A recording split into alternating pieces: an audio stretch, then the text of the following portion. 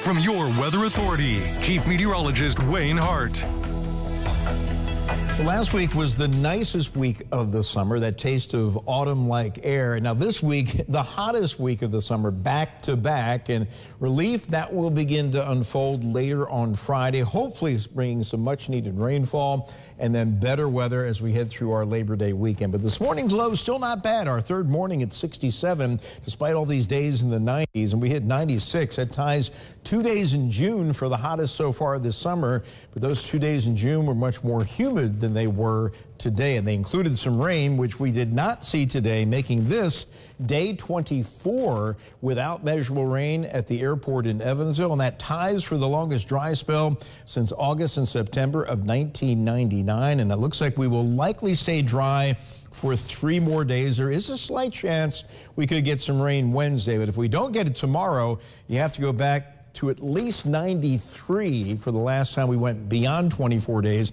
But I've only been here since 93, so I got to get into the archives and really start digging once we have yet another dry day tomorrow. So certainly an historic dry spell for Evansville still playing out. We have an ozone alert for southwestern Indiana and Evansville through tomorrow evening. Unfortunately, levels today were only in the lower end of the moderate range, and now they're down into the good category. But conditions are favorable for higher than normal levels of ozone that could get into that unhealthy for some category, especially during the heat of tomorrow afternoon. And the heat of today featured highs generally in the mid-90s, but it was that drier heat that we often get in the early part of autumn, so you get in the shade. Wasn't too bad. The heat index, it feels like temperature today, was still below 100, and we've had several days this summer in which that heat index was up around 105, if not a bit higher than that. Of course, live Doppler radar, it's dry. That'll be the case until at least Wednesday morning.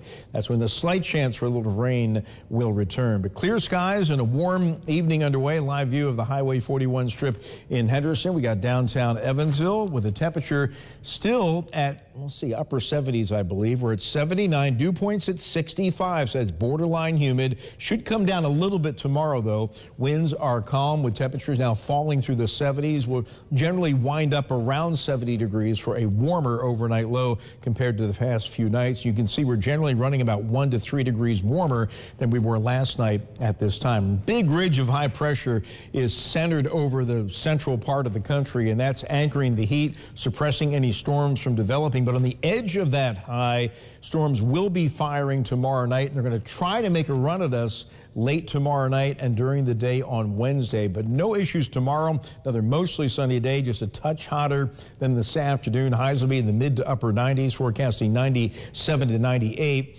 here in the Evansville metro. No issues tomorrow evening, and then leftovers from some storms may try to get in here pre-dawn hours on Wednesday. You can see a few dying showers there at 4 a.m. A few try to hold on towards daybreak Wednesday morning, and how far south that line makes it will dictate where more storms may develop on Wednesday afternoon. Our model gets very aggressive, generating scattered storms along and north of the river. I think that may be a little too optimistic. The ridge of high pressure is really strong and may not allow these storms to get going, but at least there's a chance, at least northern half of the tri-state, for a little rain Wednesday afternoon. Otherwise, upper 90s for the high.